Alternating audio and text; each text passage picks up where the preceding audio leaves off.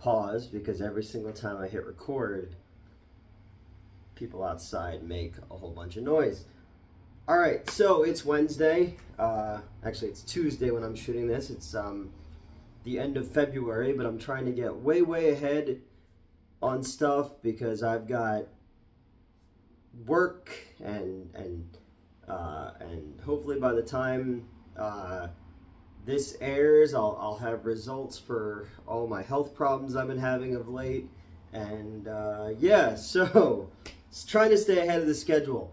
A movie I've wanted to talk about for a really long time, one I've mentioned a bunch of times across many different videos over the years, and that is 1970s EQUINOX. EQUINOX started out as a student film by Dennis Muren. Dennis Muren, best known for all the fucking Academy Awards he's won for Jurassic Park and Star Wars. This started as a student project for him, and he was convinced to turn it into a feature, and that meant going back and adding more scenes. He worked with a guy who had worked with John Cassavetes a lot to shoot some more segments. You can tell as the movie's going on that sideburns get longer and shorter, and hair gets longer and shorter. It's this movie was on my mind a lot when we were making Swamp Zombies 2, and there's a couple times when I directly referenced this movie in that movie. They made the movie for $6,500, and it's basically Evil Dead by way of Ray Harryhausen. Obviously, this is years before the Evil Dead was made by Sam Raimi and Rob Tapert and Bruce Campbell, but you can tell that this is a movie that Raimi and Tapert and Sullivan had seen, because there is just direct one-to-one copies from this into Evil Dead.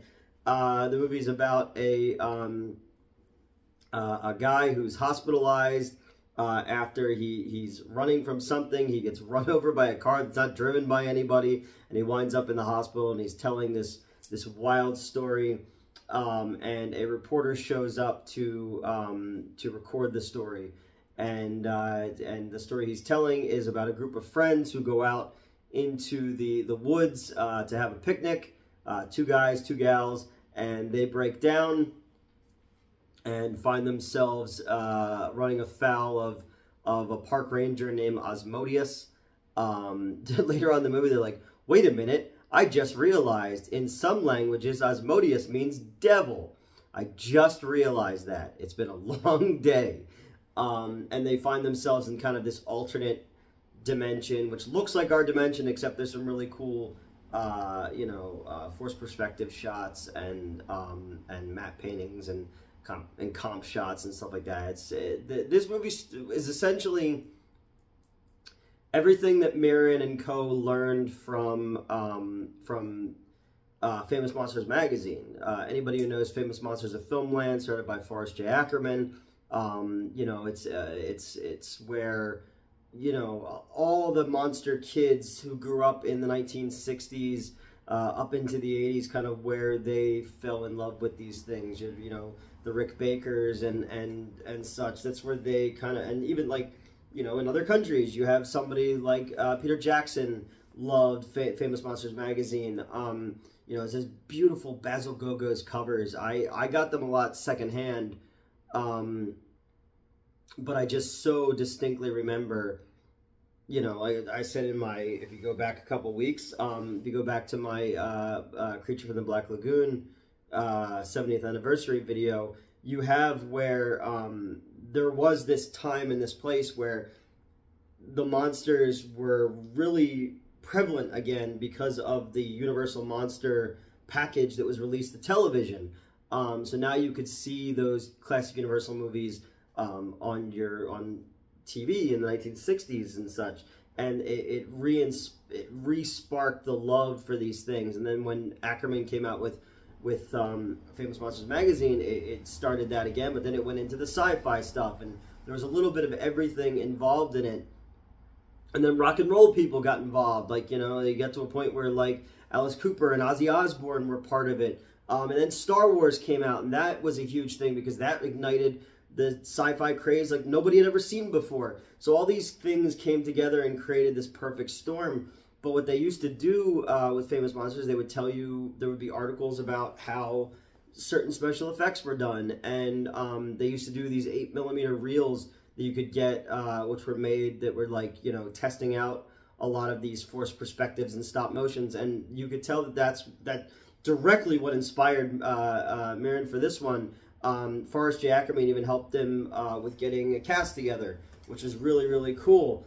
So this movie, to me, has always been directly linked to Famous Monsters magazine. There's a great picture of me with Zandor Vorkov, the guy who played Dracula in 1971, Sam Sherman, Al Adamson's Dracula versus Frankenstein, and his Dracula on the cover. That's one that I have. And I got him to autograph it. And there's just a picture of me standing there with him with this big fucking shit-eating grin on my face. And I've met some pretty famous people in my day. I've met people who also say that they're really famous. But like, he was one of those people that I was like so fucking excited to meet, and his wife just did not understand why I was so excited to meet him. And I don't know, it's just one of those things. Like, same thing with like Candice Hillgrass from Carnival of Souls. I was really, really excited to meet her too, and she just didn't give a shit. That's what Rob Zombie said. He's like, in Going to Pieces, the rise and fall of the slasher film, which is a really cool documentary. He's like, you know, it's why you be nice to people, because you're going to forget about them the moment you walk away, but they're going to remember that meeting forever, and they're going to tell their friends if you were a jerk or not, you know. And I agree with that 100%, because of all the years of going to cons or meeting fucking people in the wild and stuff like that, there's a couple people who were just super fucking cool. And granted, they meet dickheads like me 100 times a day, walking through lines and shit like that, and it's always the same song and dance. But there are people who are much better at faking it than others, I guess. What was I talking about? Oh yeah, meeting Dracula. I don't know, it was just super fucking cool. But yeah, so they put this movie together for $6,500. It extended beyond being a student film. They went back, they added more scenes. This movie is a direct influence on The Evil Dead. It's also a direct influence on The Golden Child, the Eddie Murphy movie. Fun thing, one of the lead actors in it would later go on to be in WKRP in Cincinnati, which was a popular 1970s sitcom. Ed Begley Jr. worked behind the camera when he was young because his dad worked on the movie, and Begley Jr. went on to be a pretty well-known actor in his own right. This movie's best known, though, for those weird effects. You know, it takes a long time to get to them. You're like 40 minutes in before you kind of get what you came there to get, what's advertised on the poster. These people wander into this strange world. Asmodeus is there, and he's telling them to go away. They wander into a cave, and where they meet an old man who's just giggling like a fucking scoundrel. And he gives them a book that he had hidden, and the Book of the Dead, basically. And they open it up near where they're eating their lunch, and it smells like sulfur and rotten eggs. And but when they're in the cave, they have torches, and it's dark, so they just have, because the whole movie is ADR. Everything in this movie is all done in post. And we had a bunch of scenes in Swamp Zombies 2 where we didn't film the shots that we needed, so we had to have the lights go out, and then you ADR'd myself and the other girl who was in those scenes with me, and I wrote them to be like the scene in this movie when the torches go out. Just like the same thing with my hair. The length of it kept changing because we filmed it over a couple months, and I didn't bother with the continuity of it. So I was like, oh, I did it in Equinox, and then people were like, what the fuck is Equinox? To which I say, it's one of the weirdest movies to ever get a Criterion release. And we'll reference Candice Hillgrass, Carnival of Souls, great movie. It inspired George Romero's Night of the Living Dead. Fucking beautiful, eerie movie. But that one also got a Criterion release, and those are like two of the strangest ones you could think of for Criterion. But this Equinox has its place in history. Equinox, you know, you can tell that these people would go on to do amazing fucking things. I mean, you don't get any bigger than you know, winning Academy Awards for fucking Star Wars and Jurassic Park, you know. There's a big, like, ape creature that's on the poster. It's kind of big simian monster. So a lot of the guys who did stop motion on this movie would follow this up years later with Flesh Gordon, which is like a softcore porn, not really parody comedy of Flash Gordon. Also, Craig T. Nelson from Poltergeist, it was his first ever role, was doing the voice of one of the stop motion monsters. But you can tell that they just copied their work in Equinox over to Flesh Gordon. And little connections like that I just think are so cool. This little fucking movie that cost $6,500 fucking dollars, you know, would go on to inspire Sam Raimi and you know, and Eddie Murphy with The Golden Child, and like it's those little seeds that people grow. It's all out of this student film by Dennis Muren, and that's the kind of stuff that is like the most inspiring to me as a wannabe filmmaker, is just this idea of this little fucking, oh, I started reading Famous Monsters magazine. Like how it's like the butterfly flaps its wings in fucking Trenton, New Jersey, and it's felt in Paris, whatever. I don't know how that story goes. But yeah, this dude reading Famous Monsters magazine when he's in school goes, I'm going to try that. And then somebody says, hey, we can get this on drive-in screens, you know, and now it's a movie. And now that movie plays in the drive-ins and plays on late-night television. And then one of the actors involved in it go on to do other things. And special effects people go on to do big things in Hollywood. You know, even George Lucas referenced this movie before, you know, and how it inspired people. And stuff like that is just so fucking cool, how you could just see these little things. Like, I always tell people, like, you know, Clerks, made for $30,000 in a fucking convenience store, goes on to be a global phenomenon where people travel from all over the country to, you know, Leonardo, New Jersey to go see a convenience store. You never know, you know. And this movie was filmed around Bronson Cave as well, which, you know, in the 1960s, it was where, you know, the Bat Cave, everybody's filmed there. Star Trek, the angry video game nerd movie. You know, it's just one of those places that's just always used. Again, I have no fucking clue. Actually, if I open the window, it's probably the big fucking simian monster from Equinox, given my luck of late.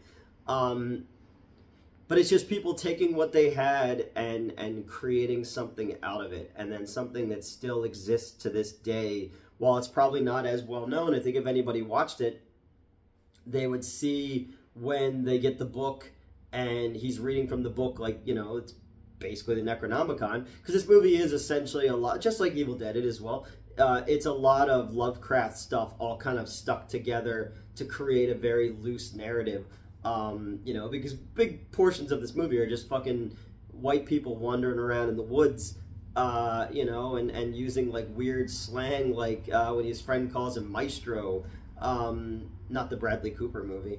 Yeah, and then you get to the cool shit, like when, you know, they're reading the book and there's all these flashback scenes. There's all, you know, the narration of what's in the book as we're getting the, you know, and you have the book kind of spinning like it does in the beginning of Evil Dead 2.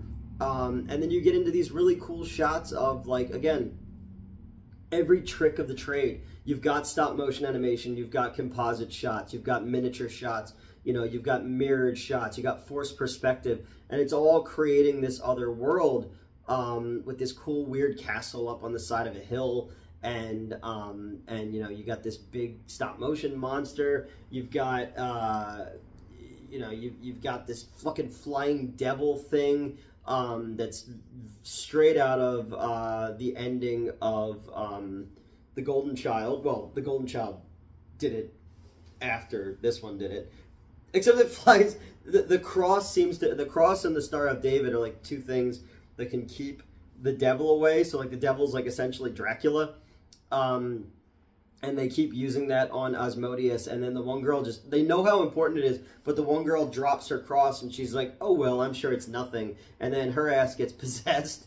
But yeah, Asmodeus turns into a big fucking devil and is flying after them, and it's just like the ending of The Golden Child when the Frank Welker voiced devil is chasing after him.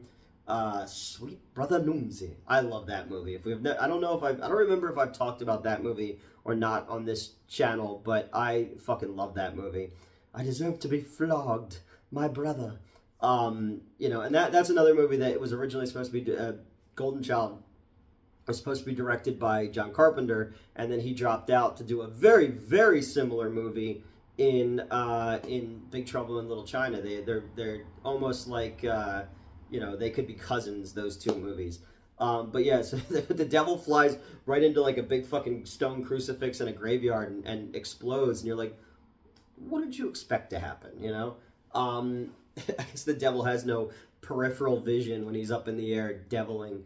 You got this really cool like dude as a caveman. He's like a green skinned caveman who's out there swiping around. They do some neat forced perspective stuff. You know, it feels like the like budget Harryhausen, and that is so neat that it took them years to get this movie finished, but still it's just like you can tell the personal touch that's there. You know, and that it has resonated with monster kids over the years and with late night, you know, late night TV people, and it's popped up on a lot of like Elvira's and Svengoolies and stuff like that.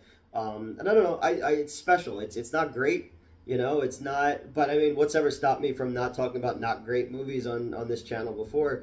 But it is just one of those ones where you look at it and you're like, that's charming as fuck. And it's also like awesome to see where these people started, and they, you know, again, Dennis Muren going like, well, I'm gonna go make this movie and it'll be fun. I'm gonna do it with my friends.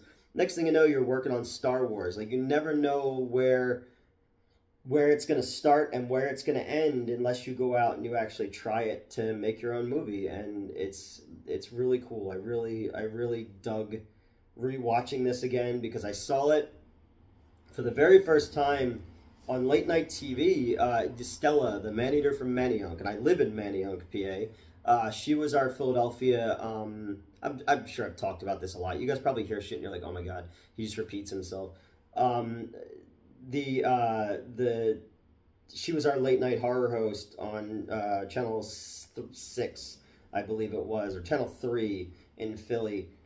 Back when there was like younger kids, you know, you guys don't know, there was only like a handful of fucking channels back in the day. And yeah, and I remember seeing this, but I only remembered like fragments of it. And then it was years later, I went to a show in Philly. There was a late night triple feature, and this was one of the movies, and I just had that kind of like, oh my god, like I remember this movie, but I didn't remember where from. I remembered Asmodeus' big fucking eyebrows was one of the things I remembered, and then certain of the stop motion monsters and stuff, and just it always stuck with me, but I could never remember what the movie was called. Yeah, and there it was, and then I got the Criterion for it, and I've watched it a couple times, but I was like, what can I talk about that would be kind of cool and exciting for me? I don't fucking care what the audience thinks, but I was just like, oh, I know, I'm gonna watch EQUINOX, because I was in an Evil Dead mood, and this is kind of like Evil Dead's grandpappy. So yeah, EQUINOX, man, it's a weird one. It's super low budget. All the edges show on it, but it is, if you're a monster kid, if you're a fan of grassroots Little Rascals, let's put on a fucking show style filmmaking, I think this is one that you'll dig just for the sheer ingenuity that it shows, and that's something cool for me. That's something exciting for me, and a movie that I'll always return to, because, you know, you follow, like in football, they have the coaching tree. Like, you know, if somebody is a coach, like the people who worked for them got jobs, and those people got jobs, and it just shows like how it expands.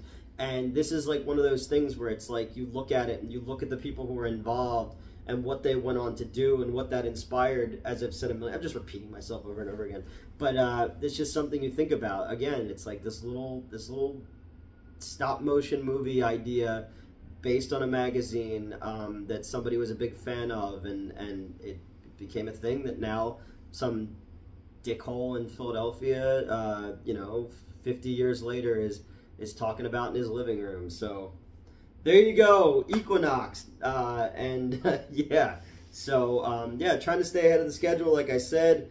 check this one out. It's streaming on it's streaming on HBO Max, but it's also free. If you put it in YouTube, you can find it.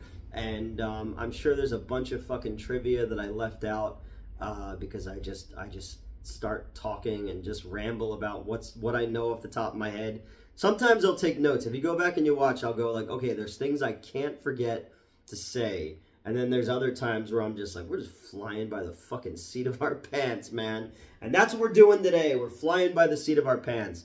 So EQUINOX. I should have waited. I could have put this up in June and used it as the summer equinox video. But who knows if I'll still be around then.